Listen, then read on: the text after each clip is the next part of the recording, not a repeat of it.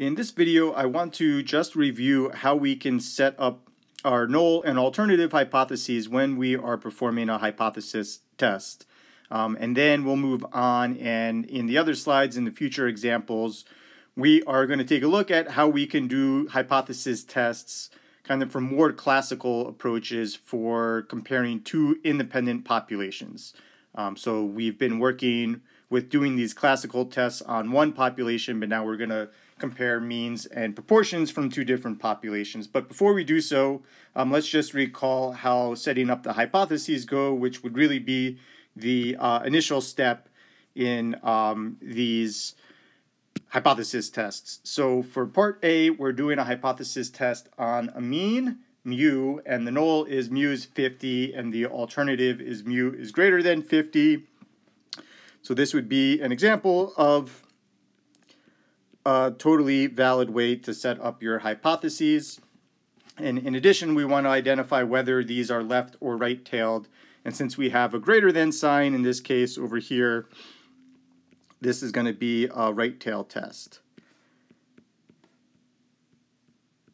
So evidence for even more extreme than the observed would be even a mean that's even further to the right of our observed sample. In the next example, we are looking at a null hypothesis which says P1 is less than P2 and an alternative that says they're equal. And remember, when we set these up, we should be using an equal sign in the null hypothesis and some sort of inequality in the alternative. So this is not a good set of hypotheses to use because we have the signs set up in the wrong places. And looking at part C, we have the same problem here. Now we're comparing two means, and the null hypothesis has an inequality in it, which is incorrect. The alternative hypothesis has an equality, which is also incorrect. And these, if we were to switch them, then that would be a valid hypothesis. But they've got these signs, these inequality symbols set up in the wrong hypotheses. For D, we're claiming in the null that P1 and P2 are equal, so there's no difference between these two populations in regards to some proportion, and the alternative is that those are not equal to each other. This is a totally valid way to set up your hypotheses, and in this case, since the null hypothesis, or excuse me, since the alternative hypothesis has a not equal to sign, this would be a two-tailed test. In E, we are claiming that the sample mean is 5 in the null compared to the sample mean not being 5 in the null. And so here, the problem is that we should be stating these hypotheses using population parameters. So we're going to test the hypotheses by picking a sample and calculating a value for x bar, but the claims that we make should be about population parameters. And so that's the issue here, is that we need to use population parameters. In this case, since we're dealing with a mean, we would want to use mu, not x bar, which is denoting a sample mean. So this is a no for part E. Moving to F, the null hypothesis is that P is equal to a half, and the alternative is that P is less than 0.25.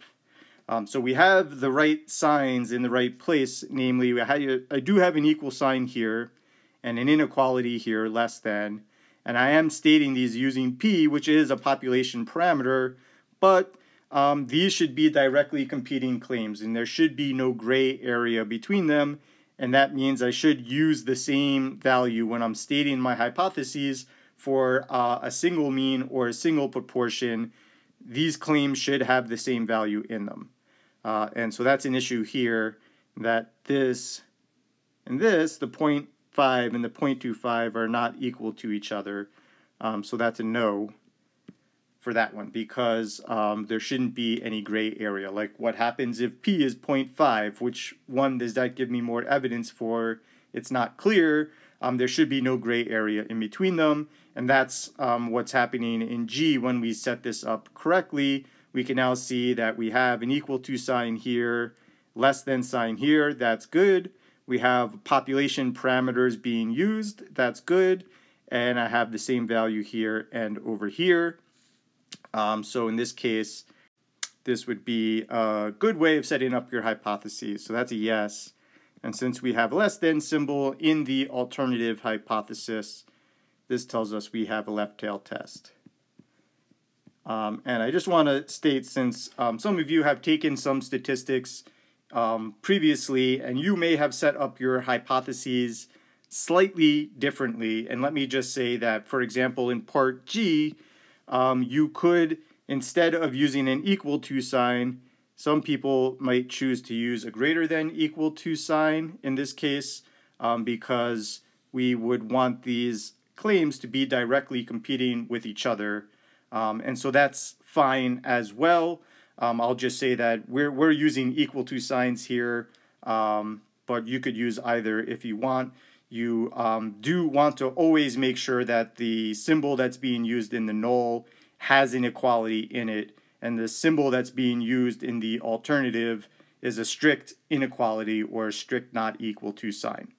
Okay, so that's a good little exercise reviewing how we set up our hypotheses. And next we're going to jump in and take a look at how we can now set up tests to compare two different populations.